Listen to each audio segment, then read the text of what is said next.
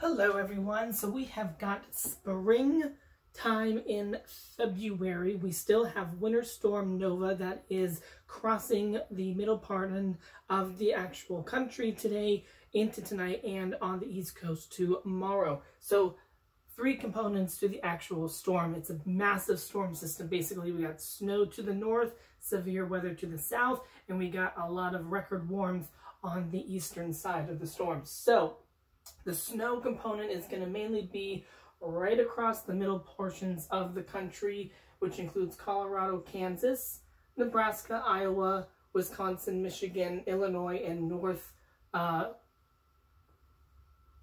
Missouri. I had to think there for a second. Widespread of 5 to 8 inches locally, up to 10 inches in some spots and everything. So if you live in those regions, look out for some snow, obviously today and tonight, and it is going to get windy as well, so you're going to have a lot of drifting and blowing.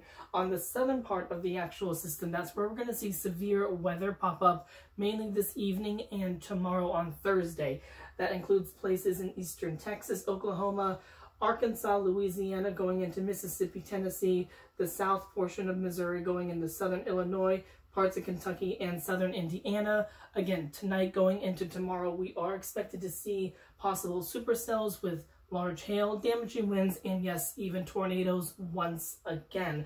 As this whole system, it's a pretty big system, more of a spring-like pattern, storm basically, instead of what we normally see in February. This is what we're seeing right now in the middle of February, which we typically see in April. So it's a very weird kind of storm and everything, but nevertheless, this is what's happening basically. And so the storm basically will be comprising itself mainly in the center of the country today on Wednesday, and then it will move into the Ohio, Tennessee River Valleys on Thursday, and then into the Northeast on Friday. Ahead of it, we are seeing a surge of a lot of warm air along the southeastern, mid-Atlantic, and northeastern portions of the country. So we're going to see record warmth possibly today, possibly tomorrow, and possibly Friday.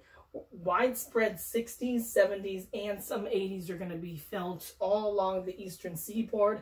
A lot of the records in New England were right around 60 degrees. We could see we could see places getting up into the lower 60s, including Boston, Providence, Hartford, Worcester, Concord, New Hampshire. So records are going to possibly be broken there. New York down to Philly, Baltimore, D.C., upper 60s. DC may hit 70 today or tomorrow. If it does, it would be the first 70-degree mark of this season. We typically see our first 70-degree temperature here in DC right around this time, actually, so pretty much on average. And then going down into the southeast, you're going to see widespread 70s and a few 80s.